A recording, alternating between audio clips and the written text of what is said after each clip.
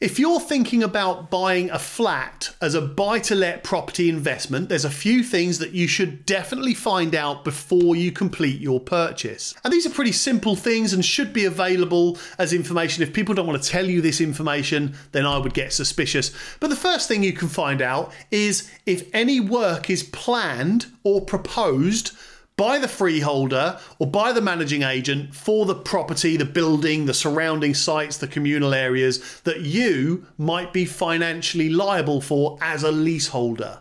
And I'm going to give you an example. A friend of mine bought a flat in a block, and then a little while down the line, they sent him an invoice for $5,000 because they had planned and already had agreed to re-tarmac the car park. And he didn't know about that. He wasn't expecting that cost, but he had to pay out $5,000, which if he'd have known about it before, it might have changed his investment. The second thing to find out is the forecasted service charge. Now, a good managing agent or a good freeholder should be able to tell you what the forecast is for the next year's service charge. At minimum, they should be able to tell you what the current cost of service has been to give you an idea of what you can expect to pay next time round in service charges.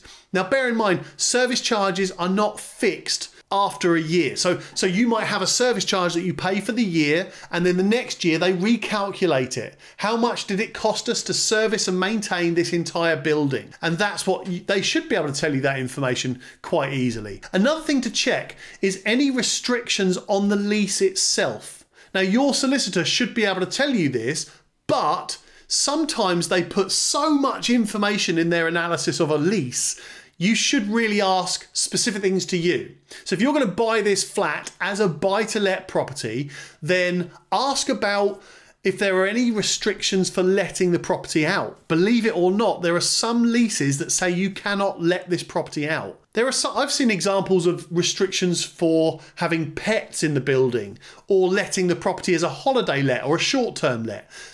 You just need to make sure that your lease, the lease on the property that you're buying, allows you to do what you want to do with it. Next thing, find out how much money there is in the sink fund, and does it cover any proposed works? Is it enough to cover everything that's going on in this building, all of the maintenance, all the repairs, all of the new stuff they're adding, and all of those sorts of things?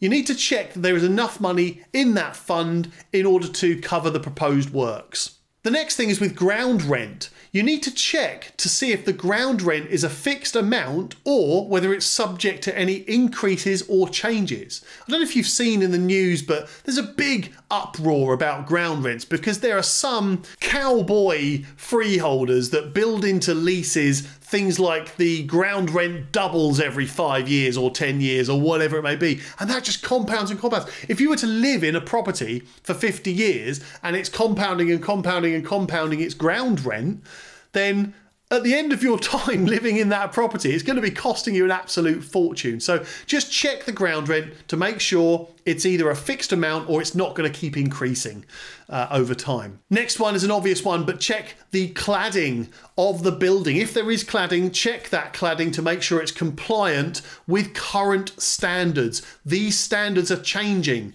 so make sure that they are checked to ensure that the current cladding is compliant.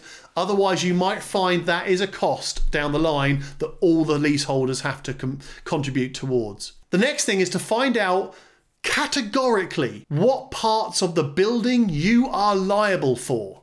Now, there are different scenarios, different instances where sometimes the freeholder looks after windows, sometimes the leaseholder does. Sometimes freeholder looks after this part of the building, other times leaseholders do, and so on and so on. So you just need to check what parts of the building are you liable for. And all of this is going to come at cost. So what we're trying to do really is just work out what the actual investment is going to be, what the actual costs are going to be with this flat.